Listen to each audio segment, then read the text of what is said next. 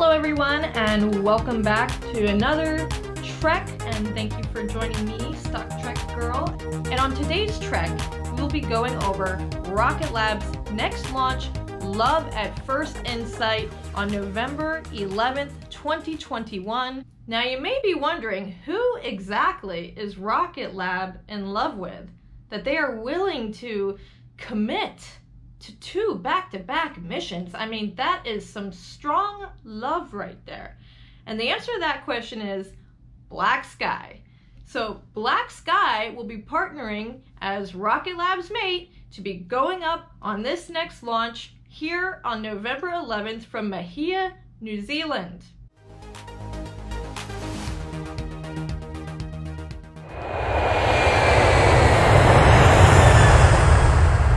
Now, this launch is very meaningful because it is literally the first launch after the Spac merger. So before Rocket Lab was basically Rocket Lab, they were VACQ, and then they merged and they became RKLB on the stock market as their ticker symbol. So since they've hit the stock market, they haven't quite had a launch, but now here we go, the upcoming first launch for Rocket Lab, and it'll be interesting to see, you know, how this is going to affect the stock on the following market day. Now, even though this will be the first launch since the stock merged and came out, it is the 5th launch for 2021. So even with Corona and all the issues that have been going on, they've still managed to get rockets up. Unlike some other people I know, I'm not saying no words, but I think you know who I'm talking about. This is also going to be Rocket Lab's 22nd mission overall. Now, I know how excited you all are about the whole helicopter coming in and catching the rocket and taking it away to be reused. But instead, what Rocket Lab is planning on doing is they are going to have a helicopter nearby the scene in order to watch the descent, gather their data, get the information and analytics that they need for future upcoming aerial catches. So they are going to be using the data, they are going to be still having a helicopter nearby. It's just not going to quite catch it this launch. What they will be doing is a splashdown mission, meaning they are going to have a helicopter nearby in the vicinity that will be watching the descent for future upcoming missions. So in this particular mission, expect the rocket to come splashing down in the water, where they will bring a boat and come pluck it out and recover and send it back to that facility for a reusable small satellite rocket. For this launch, they just wanted to make a splash. So it'll be fun. It'll still be a fun watch, and it'll be great to see them recover and reuse the rocket for future missions. After all, after this launch, they do have an upcoming 23rd launch that they are also doing for Black Sky. So again, you know, the reusability factor and the turnaround time factor is going to be absolutely amazing for 2 of these launches right here, right now in November. Now you may be wondering, what exactly is Love at First Insight about? Well, let me tell you what. It's quite a story, right? So Rocket Lab, they met this really, really good looking data and analytics, you know, company named Black Sky. And, you know, they kind of been dating for a while. They've been on a couple missions together.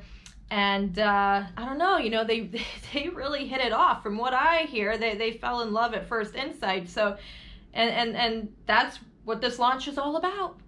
They fell in love. Yeah, no, not really. But basically, what they're doing is they are deploying the 8th and the 9th satellite into Black Sky's constellation. Now, why this is so important and crucial for Black Sky is because this is going to increase Black Sky's ability to do their revisits, meaning they capture an image from space, you know, and they'll be able to recapture the same location much faster for their clients so that they can get more real-time data a lot quicker and more efficiently than before with less satellites. So the ever-building constellation for black sky is definitely going to increase, their revisit rates. It's going to increase their data, and it's going to make their customers very, very happy. Not only that, but black sky is used to deliver real-time insights from above. So basically, I believe, with Rocket Lab, launching them, that is pretty much why they call it love at first insight. So I have to shout out to the Rocket Lab team that is doing these mission patches, that's creating these titles for these missions, because they're so unique, they're so creative, and I absolutely love it, and I just love their creativity in this company. So you see this creativity, and you have to know that there is some awesome people working there. Awesome people, from the people that create the mission patches to the people that, are working on the satellites and the components, to the people that are even, working behind the scenes that, we really don't hear much about.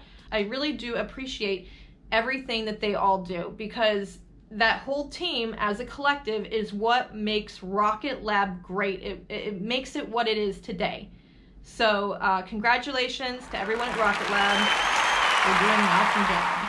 And to all of you who are looking forward to watching the launch on 11/11, be sure to check out the live stream link that I included in the description below, and that is going to take you directly to Rocket Lab's page that's going to have the live stream.